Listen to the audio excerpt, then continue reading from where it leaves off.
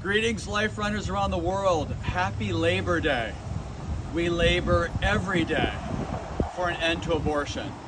And wow, we've kicked off the largest spanning pro-life event in the world on August 26th. We kicked it off from the Golden Gate Bridge in San Francisco, from St. Michael the Archangel Church in North Dakota, from the San Fernando Cathedral in San Antonio, Texas, and from Times Square in New York City. So check out those images on this update.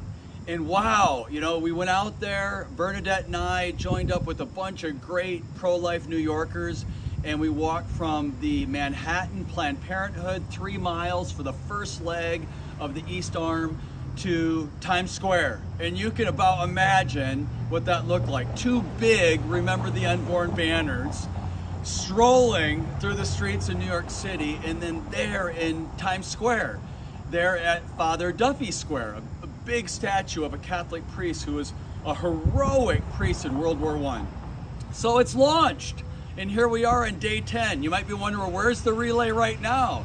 Well, the relay is in Nevada for the West Arm. It's in Minnesota for the North Arm.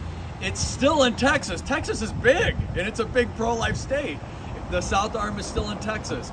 And then that East Arm has already made it to Maryland on this 10th day of our 43-day relay across America.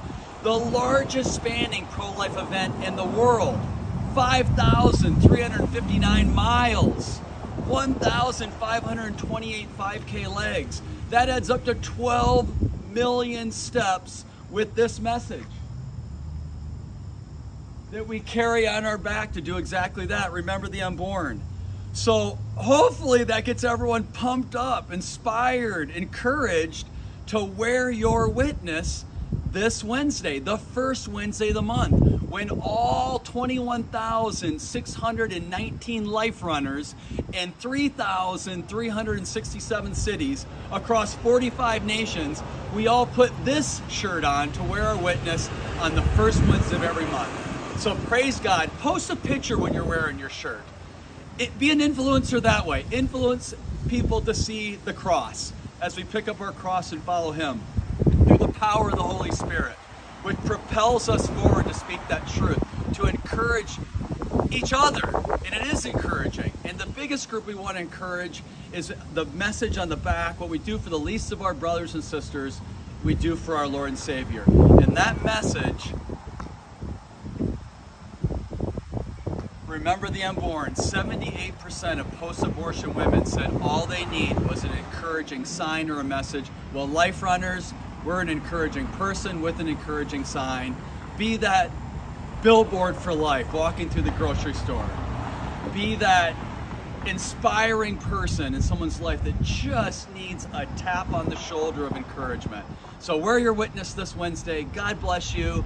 And I'm going to give an all in Christ, and you give a for pro-life wherever you're at. Wherever you're at right now, give a loud and thunderous for pro-life.